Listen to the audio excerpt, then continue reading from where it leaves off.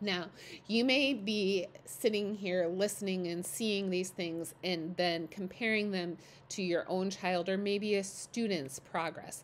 So, we're going to talk a little bit about that. You need to read with your child often so you can monitor their progress, so you can see where they are. When they're in first grade, ask yourself, are they trying to link letters to sounds, even if it's imperfect? Are they matching initial letter with its sound? S is for sun.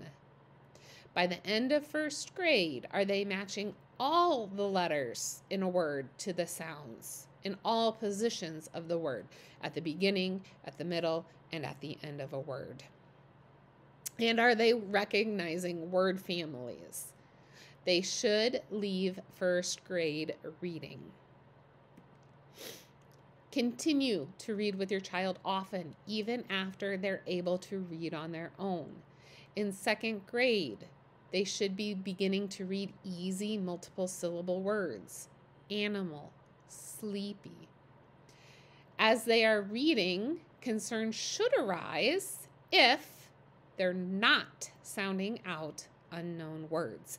If they look at an unknown word and have no word attack skills, no way to try to decode that word, that is something that you should be concerned with. Or if they're guessing at words, and if they're unable to read new grade level words, all of those things should be concerning for you.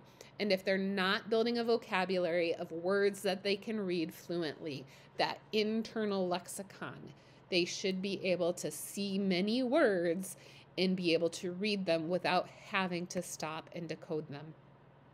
And also, if they don't seem to enjoy reading, reading should be enjoyable by second grade.